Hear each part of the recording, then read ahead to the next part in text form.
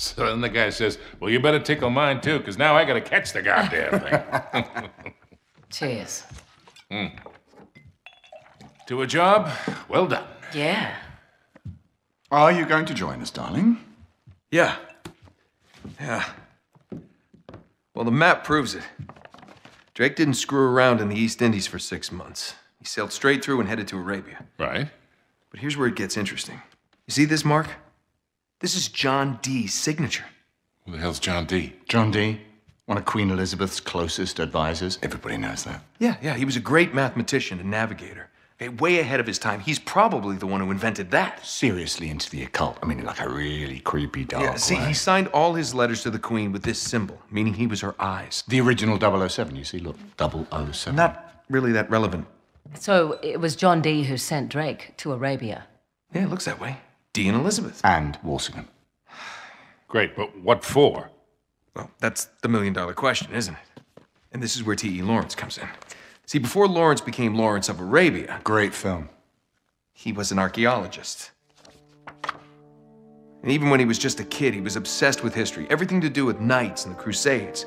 And he traveled all over, documenting every Crusader site he could find. It's all in here. All right, you've lost me completely, kid. What the hell has this got to do with Drake? I'm getting to that.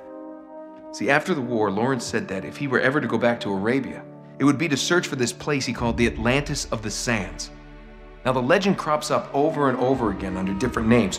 Ubar, Aram of the Pillars, the City of Brass. But the story is always the same. Oh, city of immeasurable wealth, destroyed by God for its arrogance, swallowed forever in the sands of the Rubel Khali Desert. Right here. Well, I like the immeasurable wealth part anyway. And you think this is what Elizabeth and Dee sent Drake after? Oh, yeah. And more importantly, it's what Marlowe is after.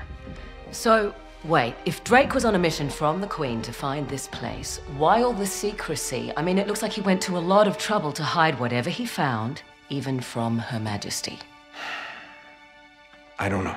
Oh, I'm sorry, what was that? No, hang on a second. Because if you recall, the last time we went halfway around the world searching for a lost city, things got more than a little dicey. Yeah, but this time we have the upper hand. I mean, look, Drake only had half the clues. Lawrence only had half. We have both. And Marlowe has nothing. Small problem.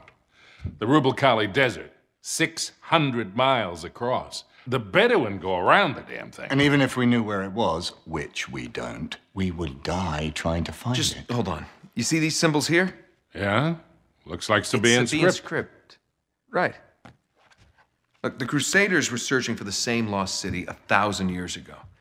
But out of all the sites Lawrence documented, only 2 are marked with these symbols. One in Syria, the other in France. Oh. No, you 2 are going to Syria. We're heading to France. Look, we track down these clues. We find Lawrence's lost city. I'm sure of it. Well, and then what? How are we going to get across 600 miles of impassable wasteland? It's in the middle of the desert. So technically, it'd be about 300 miles.